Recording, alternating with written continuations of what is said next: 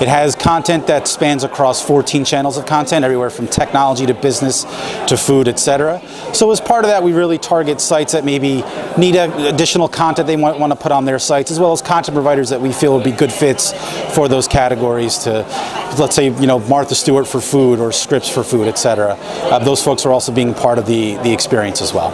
So the AOL On experience is essentially a cross-platform experience. It includes online, it also includes phones such as iPhone, Android devices, as well as tablet-optimized sites, and even OTT experiences like the Samsung TVs, connected TVs, Roku, Boxy. We're also doing some things around Xbox as well that will be part of this as well. So it's been it's really geared towards female. The female demographic continues to do very well for us at AOL. It's been AOL's focused demo for a very long time. It continues to do well, but we're also seeing some growth on the multicultural side of things, as well as on the health side and even on the technology side as well. So syndication works in a couple of ways. We provide outlets for content providers who want to get their content out there to as many eyeballs as possible, and that ranges from a demographic, again, from female all the way to tech audiences with TechCrunch and Engadget and a few others.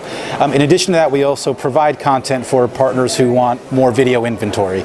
We consistently see a need, and we were in this need as well, with sites saying, I love video, I want more video, but it's too cost prohibitive. They can come to us, they can license video directly from us, they can use an AOL player that can be branded to their site. In addition to that, we're integrated with certain platforms like Brightcove and others where they can actually run our content through those platforms to begin monetizing video for their sites directly as well.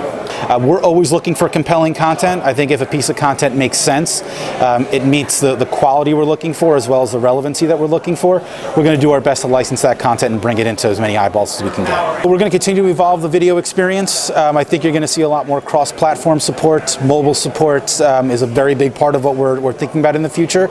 So you can keep an eye out for a lot of different products and a lot of different initiatives geared towards that for AOL Video.